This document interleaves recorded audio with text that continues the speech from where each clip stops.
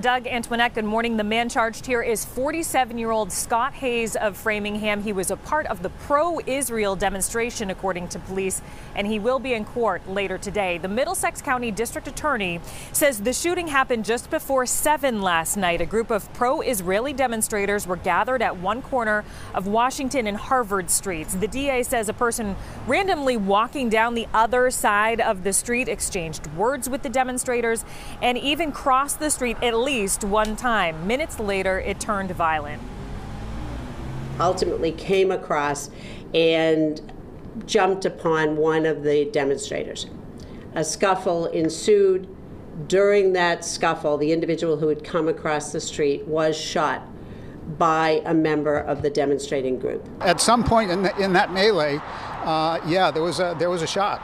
And but this guy was really tough to take down. He was really determined. He was really hateful.